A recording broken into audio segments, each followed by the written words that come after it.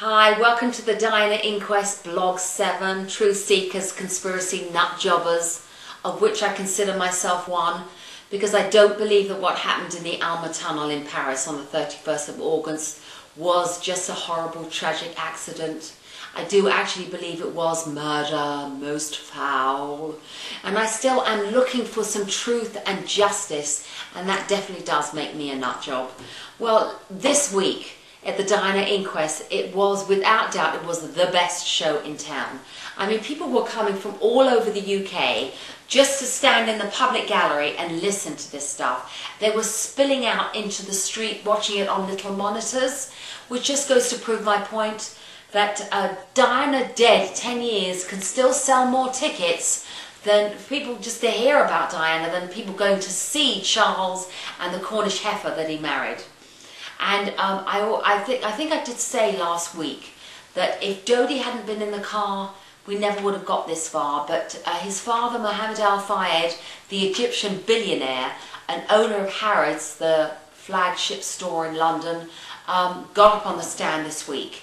And he railed because he said that he railed at Prince Philip. He railed at the French police, he railed at the British police, he railed at Tony Blair, the British Prime Minister. He railed at Charles and his crocodile wife. That's Mohammed Al Fayed's words, not mine. He railed at the ambulance drivers in Paris. He railed, everybody got it. And he said that the whole family were royal family were nothing more than a bunch of vampire bats. And they were everywhere. And that Prince Philip was a fascist and a Nazi, and his real name was Frankenstein, and that he should go back to Germany where he belongs. Well, you know, this was great stuff. You couldn't write this stuff. Anyway, I may have mentioned, I don't really know, but no wonder people were saying this is better than a movie. Now, Mohammed, I know, appears completely bats. And now the establishment is telling us the man is mad, ergo it was an accident. Which is really sad and frustrating because there's actually a massive amount of truth in what Mohammed has to say.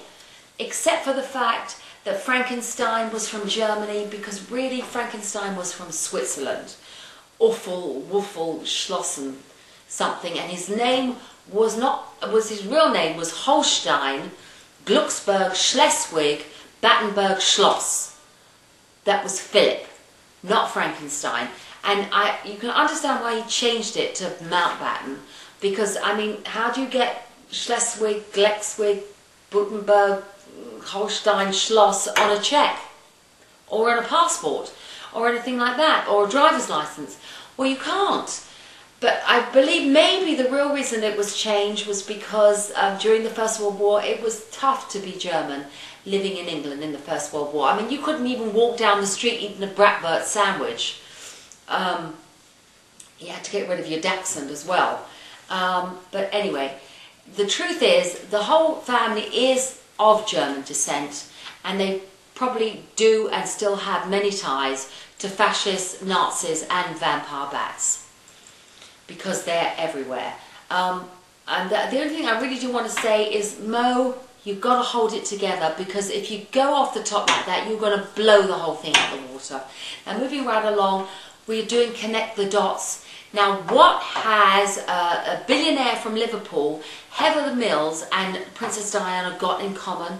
Well, of course, they're getting divorced. That's not Princess Diana and Heather Mills, but Sir Paul Maccartney and Heather Mills, and they're using the same lawyers as Charles and Diana used. That was Fiona Shackleton, and Heather Mills is so bats that she really thinks she can do better on her own than with a lawyer. He's offered her 50 million quid just to go away, and it's not enough for her. Well, you know, she needs her personal trainer and her, you know, she needs her bra colour coordinator. Well, everybody needs a bra colour coordinator. I mean, where would I had to get rid of mine because of the recession, and I know where I am, you know, black, white, black, white, black, white. and there's a beige one here. I'm lost all day. So anyway, thanks for tuning in, and she's bats. We know that because they are everywhere. They're everywhere. And I really love the comments that you're making.